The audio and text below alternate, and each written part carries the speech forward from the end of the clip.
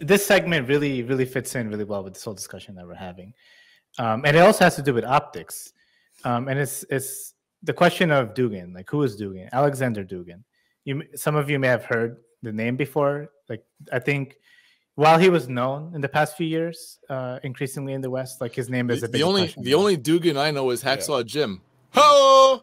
Sorry. Yeah. No, that's Aleksandr Dugin. That's Infrared's dad, right? Infrared's dad. It should be. We should think about adopting him as a father, to be honest. But anyway, so Dugin. So there's two realities of Dugin. One is how the Western ruling class sees Dugin, and how what Dugin actually has to say. So the West portrays Dugin as quote unquote the brain of Putin. If you see articles coming out of ruling class media, that's how they'll portray him. And it's this very Orientalist thinking, this kind of crazy dictator who's ruling the country has this evil mastermind behind him. He's Putin's Rasputin. Yeah, exactly. That's what I saw. Right. And if you quickly look him up on Wikipedia or something, right, you'll see things like fascist. If you mention his name on Twitter, dismissed as fascist. But how many people actually understand what his ideology is? And his ideology is very interesting. I'm always interested to see how people in other countries and other parts of the world think, because we live in such an ideological bubble. Like in the West, we really have liberalism as an ideology, and this kind of very basic, naive version of Marxism. But the rest of the world has a lot of thinking. For example, the Child Collective recently translated a social media article from China, kind of talking about the political situation there. And it was always interesting, hearing the perspectives of Chinese people. Chinese people have social media. They have, their posters too. They're also having political debates and yelling at each other. Yeah. And if anybody if you go on WeChat, you'll find out pretty quickly that there's no uniformity of thought whatsoever. Right. Exactly. In China whatsoever. Yeah. Exactly. And because a lot of it's not translated, it's difficult to understand what debates they're actually having. So, for us as thinkers in the West, we should be thinking about, what debates are they having in China or Russia or anywhere else, or in Iran? What thinkers are they drawing from in these debates? Only America has internal politics debates. Yeah. And, the people that they're drawing from in their ideological debates, could they be useful for our thinking as well, or for the thinking of a world's theory in general? Because what Americans like to do is take a theory developed inside of America and apply it to the rest of the world, rather than understanding that other parts of the world have different views over things. Another example I can think of on this topic is the question of nuclear weapons in Iran. The West will say that Iran is developing weapons. Liberals will say that Iran should not be developing weapons, right? Because we should denuclearize. But how many know that the debates around nuclear weapons in Iran largely are around the question of Islam, where the dominant idea in Iran is that while nuclear weapons would be useful for deterring imperialism, nuclear weapons are not allowed under Islam because they're too destructive, right? These are the kinds of debates and ideologies that we should be understanding if we want a better view of the world. Now, Aleksandr Dugin is a very influential thinker in Russia, and his ideology, it's not his specific ideology, right? But it's an ideology that he's writing about. But this ideology really, I think, emerges in a specific historical moment in Russia. Collapse of the Soviet Union happens, and then there's that destructive liberalization that happens in Russia that ruins the lives of people, and then people are suddenly anti liberalization. But the Soviet Union also fell. So what comes next, right? While there is a revival of communist thinking in Russia, there's also other solutions to the liberalization that comes in the West. And a large part of that is what Dugin is putting forward as a theory. So before I kind of go into his theory, I also want to describe how Western leftists are viewing Dugin. So obviously, as I'll explain what his thoughts actually are, his thoughts are very, I think, scary for the ruling class of the West. I'll go into it in detail, but in short, his thoughts are basically that Russia should be independent, right? Just as the ideology behind Iran or China is. So this is obviously scary to the West, because the West wants to integrate Russia into its sphere.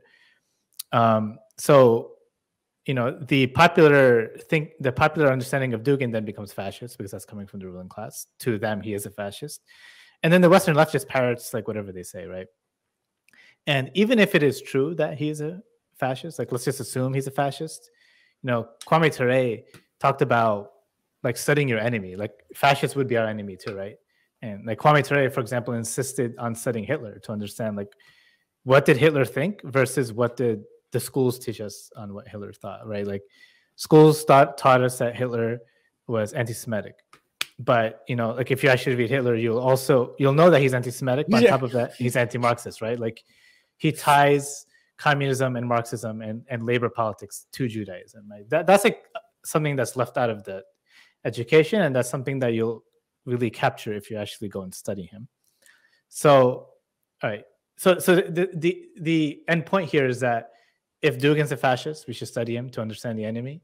If Dugin is not a fascist, we should study him simply on the basis of him being so important inside Russia.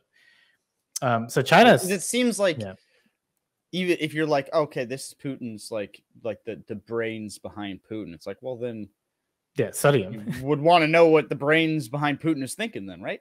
Right. But it like we're in this culture like this. I mean, we were just talking about this like right-left ridiculous culture where if you share something by him, one, you're demonized as right-wing, even if you may not agree with what he's saying, and then you'll be labeled a platformer of Dugin.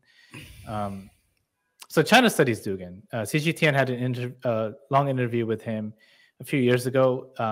I saw that they're recording one with him right now again. I think Dugin is very important for China to study simply because of what I'll get into in his ideology. So there's there are great interviews with him. Well, honestly, those interviews are not so great in my opinion. The interviews could be better, but there are some great articles on him from China that I've read, and I'll link into the chat later. But before we get into Dugin's ideology and his thinking, I kind of wanted to share a clip of Kwame Ture, because Kwame Ture, so in this clip, he talks about Pan-Africanism, but he uses historical materialism to explain Pan-Africanism. And I want us like in this mindset before we actually talk about Dugin. So Stu, can you play that clip of Kwame? Yeah, it is. Thanks. Ready to go. Europe everywhere speaks of European continental unity. Even though Europe has fought more fratricidal wars than any other continent or all the continents put together, Europe still speaks of European continental unity. Of course, Africa will unify before Europe, but that's not the point of discussion here this evening. The fact that Europe, with all the fratricidal wars she has fought, can speak of continental unity shows this evolutionary process. Africa, like any other society, anywhere in the world, was involved in this same evolutionary process, going from family to tribe, to clan, to nation, to continent. This evolutionary process was interrupted by European imperialism. Can you pause right there really quick? Slavery and... everything else Kwame is going to have to say, I think, also relates, but I want to make one point here. Kwame says that the historical development of Africa was interrupted by the West. Nkrumah once said that if Africa was allowed to develop without interruption, it would have been the first continent to reach socialism. I don't know how true that is or not, but we were never able to find out, right? Because their historical development was interrupted. And one of the key premises out of Dugin's thought is the same thing, that Russia's historical development as a nation and as a people was interrupted by the West. And I'll get into that more as a whole, but let's continue with Kwame. Okay. Colonialism. First, they took over 300 million, the strongest out of Africa, and then they divided Africa at the Berlin Conference. So you can see that Africa herself was moving on this evolutionary process. This evolutionary process, which would lead to continental unity, and Africa will still be the first continent unified, was interrupted by European capitalism. Since it was interrupted by European capitalism and evolutionary process, the only way that Africa can unite today is through a revolutionary process aiming at a socialist economy. If capitalism destroyed us, it doesn't make sense to use capitalism to continue with it. We must use the Antithesis of capitalism, which of course is socialism. And certainly if an evolutionary process has been interrupted, the only way we can capture the time lost is through a revolutionary process. We state these facts only to let you know that those of us who are revolutionary, Pan-Africanists, is not because we love revolution. It is historically determined, and we have no alternative but to follow history and to use history for the benefit of our people. So this then is the general outlines of Pan-Africanism. So you must not think that Africanism just began. Had Africa been left untrampled by European imperialism, we'd have a long time achieved continental unity. Secondly, Pan-Africanism must be seen as a movement, a mass movement. And this mass movement must be properly understood. Africa, of course, because of racism, is belittled everywhere. And many people do not see Africa's constant, underline the word constant, contributions to world civilization. Since the 1940s, Africa has given, even before the 1940s, actually, we can go back to the Honorable Marcus Garvey, Africa has given to world political movements a mass character. Africans revolt in masses, never as a vanguard party. If you look at the independence struggle in Africa, it was nothing less than mass. If you look at the struggle in the Caribbean for independence, it was nothing less than mass. And even in the United States of America, the only movement they call a mass movement is our movement. Therefore, this mass character must be properly understood. Pan-Africanism has this mass character. Africans have this mass character in responding. And our responsibility is to bring this mass character together, make it precise so that it can direct its blows at the enemy, hitting him until we knock him down. Therefore, the task of Pan-Africanism is to gather the masses of our people together in the same organization, irrespective of where they find themselves, be it in Europe, be it in the United States, be it in the Caribbean, or be it in Africa. This is the first aspect, then we must understand. Pan-Africanism found its organizational expressions in 1900. Here, a Pan-African conference, here the word conference, was organized by Africans from all over the world. They came together deciding that something must be done for Africa. One of the leading organizers of this conference was a man by the name of Henry Sylvester Williams, born in Trinidad, a man whom you should do some history on, a very, very great man. Dr. W.E.B. Du Bois attended the conference, but he was not one of the leaders in 1900. By 1917, 1918, the idea of a necessity for a Pan-African Congress, not conference, Congress, was to be called. But most of the people who did the conference were dead. Henry Sylvester Williams was dead. A lot of them were dead. Du Bois was about the only one who was alive. Du Bois recognized he had a historic responsibility to continue the work of Pan-Africanism, so he called the first Pan-African Congress. Make a clear distinction. The first one in 1900 was a conference. Du Bois, being intelligent, understanding that a conference is limited and a Congress has more elasticity and can go longer, called it a Pan-African Congress. I think we can pause it here. All right. The main point I wanted was across. So I think Kwame Ture very clearly positions Africa as like a whole civilization. Like Africa as a continent is its own civilization. It has different nations, has different peoples, different ethnic groups, but it is a civilization that needs to be unified, right? So Dugin has a similar thinking, and obviously the Soviets also had a similar thinking. And you can call that thinking Pan-Russianism. So there's this idea called Eurasianism, and it really just means that Russia is not European and Russia is not Asian, and Russia is kind of like sitting in the middle of these two continents as its own identity, as its own empire, as its own like just people, as its own civilization. And Dugin, like his main criticism, I guess the main facet of his theory is that there's a very destructive force that exists in our world right now. He points to the Atlantic group, which is like the US and Western Europe, that go around disturbing the development of different civilizations. And he points to the Persian civilization, so Iran. He points to the Chinese civilization. He points to the Russian civilization, and obviously the African civilization. And I find a lot of parallels with what Kwame Ture says. Now, there are obviously differences between what Kwame Ture and what Dugin think and say. Kwame Ture is a communist. He's a Marxist-Leninist. And the Dugin is of what he calls the fourth political ideology. Fourth meaning not liberal, not fascist, not communist. He sees these three ideologies as failures, especially in the case of in the case of Russia. So he's an anti-communist, right? He thinks that he refers to Stalin as a regime. He refers to the Soviet project as a failure. He refers to the liberalization of Russia as a failure, and he refers to fascism as a failure, right? Like he doesn't think that any of these three are a way forward.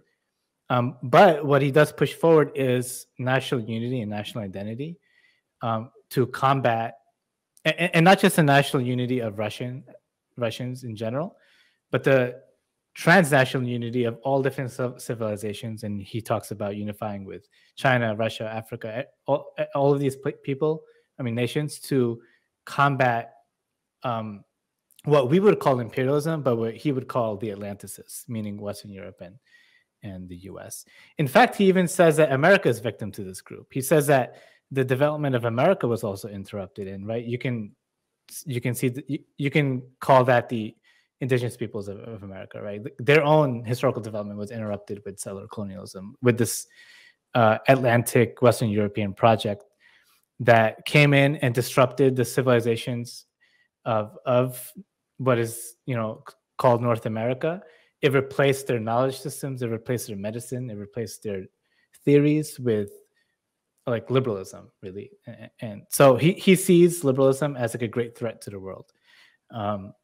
And that liberalism is responsible for decimating all kinds of societies. Stu, can you pull up that quote? Oh, yeah. Yeah. The one you sent me? Yeah. Oh, yes. I have that. 1 Thanks. second. So I pulled this quote from his book, The Fourth Political Theory. And Oh, there it is. Yeah. I think it captures the idea really well. So I'll get rid of their little thing so everyone can see it. We need to liberate ourselves, all the peoples, Turkish people, Russian people, Chinese people, European people, American people, from this international liberal swamp. He's referring to the neoliberals here. We need to liberate ourselves from the totalitarian discourse constructed on the self-evident dogma that only liberalism can be accepted as a universal ideology, that only Western values should be assimilated as something universal. So this ties really strongly to what we were just talking about, even with like Chris Smalls. Like, we're taking the cultural values of the ruling class and pushing it onto people. And Dugin's kind of just universalizing this idea. Now, continuing. With the growth of China and Putin's insistence on defending and strengthening Russian sovereignty, the Belt and Road Initiative was transformed into something new in the last 2 years. It now represents a strategy to secure Chinese and Russian independence, working together in alliance. Now we can speak about the Russian-Chinese alliance as a geopolitical alliance opposed to the Atlanticist world order. He's referring to the neoliberals here. Nation states cannot independently establish, secure, and keep real sovereignty. We need to oppose this global pressure together. Above all, on the present stage, we need to establish a multipolar alliance between all the powers, all the states, all the countries and civilizations fighting for their independence. That is a logical conclusion of decolonization. Decolonization is not finished, it has just started. So obviously, we talk about, like, as Marxists, we always talk about how, the global South needs to unite to overthrow imperialism. Now, Dugin's not coming from a Marxist-Leninist perspective, so his language is different, right? He's not saying neoliberals, he's saying Atlanticists. He's not saying the global South, right? He's saying, civilizations under the boot of the Atlanticists. But the point in the end is the same, right?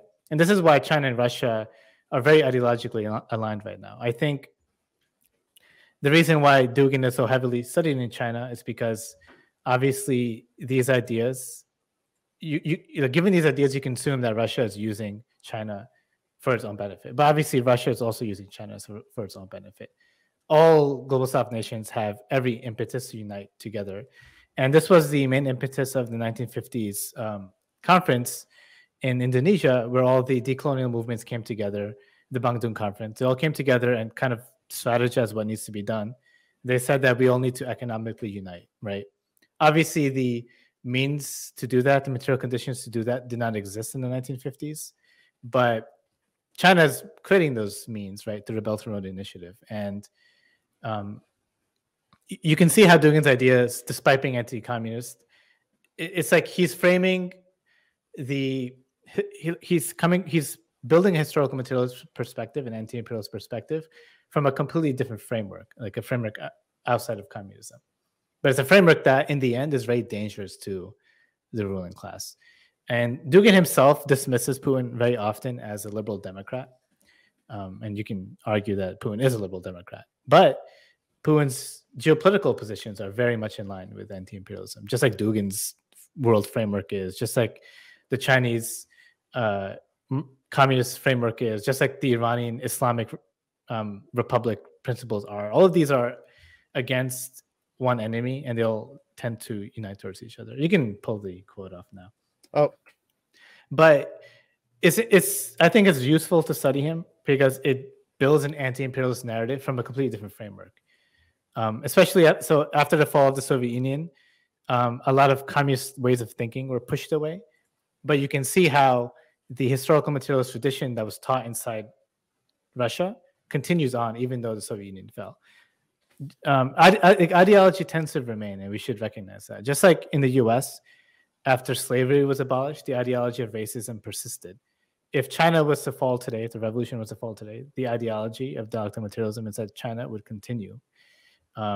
Even Confucian ideas inside China continue, which is why, in my opinion, they are so primed to be like very good dialecticians.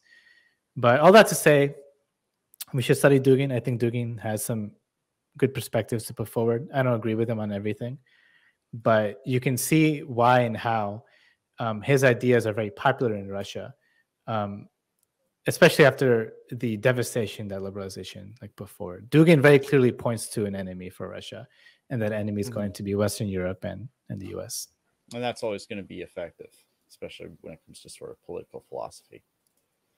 Right. Well, here's the bad guy. Yeah. But yeah, I can see why he's such a dangerous thinker to the ruling class. He's a non-communist pushing ideas that communists would be pushing. Yeah, fair enough. The other part is that to your point, Hassan, and this is something that we discussed before we went on stream, is that because people are afraid to wholeheartedly embrace communism, people will call themselves socialists, but they're afraid to call themselves communists. I think the soft S socialists do that because they're afraid of scaring people off due to optics. Yeah. If you call yourself a communist, then you immediately tie yourself to Stalin and Mao and famines and the Holodomor and so on and so on and so on, because of this, because they don't either have the courage to counter argue with historical facts. People who say that communism is responsible for a bazillion deaths, that it's an authoritarian, that it's a fascist, that it's a totalitarian ideology.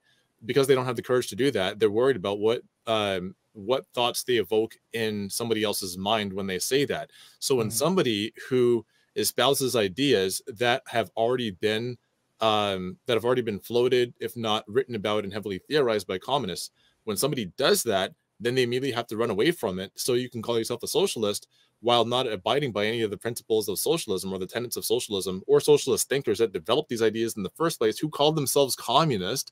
So when somebody says something that sounds like something that would come out of Dugin's mouth, where Dugin himself is saying stuff that would have come out of, I don't know, fucking Marx's mouth, or come out of Lenin's mouth, or come out of Stalin's mouth, then people get mad at you for abiding by the very principles of the ideology that you espouse in the first place because of optics. Yeah, this optics thing is a very big issue, I think, in the left. And we need to, and again, I said this before, but the whole right-left thing, we need to step away from that frame of thinking.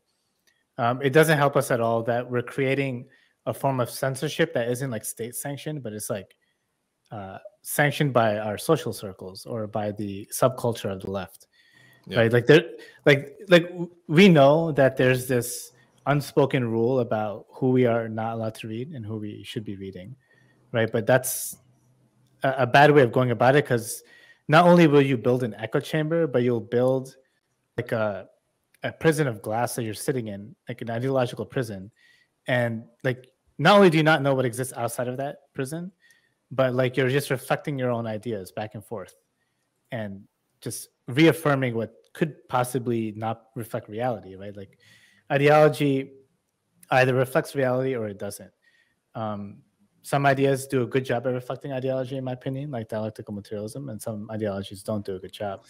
But when you don't like consider different perspectives and different frameworks and narratives, it's hard to challenge the ideology you may be stuck in. Like, you know, we were all socialized into liberalism, myself included. If I didn't go out of my way to read frameworks that I'm not allowed to be reading, like especially Marxism, or challenging postmodernist ideas, like I would have just validated my own ideas without knowing it. Yeah, I mean, I was attacked in a major newspaper for telling environmentalists that they should be reading Marx and that they should at least understand anti-capitalism, if not try to incorporate that into their politic. Right, the Marxy OG, like ecologists, right, like the original. Exactly. Yeah, but I mean, I brought it up because somebody who was friends with people in Extinction Rebellion hit me up and said, hey, like, what are some socialist works that I can bring to other people in Extinction Rebellion? And I said, well, have they been reading Marx? Have they been reading Engels? And they're like, well, no, they're not like ideological like that. And I'm like, but they're why not? Like, environmentalists. What do you mean? I know. What do you exactly. So you're willing to go ahead and like have these disruptive protests where people are like, running half naked through the streets, or like spray painting walls, linking arms, getting arrested. You're willing to do all of that, but you're not willing to fucking read Marx. Like, what does that tell you? So when I said that, and I wrote this in Maclean's magazine, I said, like, for people on the left, you need, like, you can't just call yourself an anti-capitalist. You have to go to the source. You have to read the actual theory in order to apply it. You cannot apply theory without understanding what that theory is.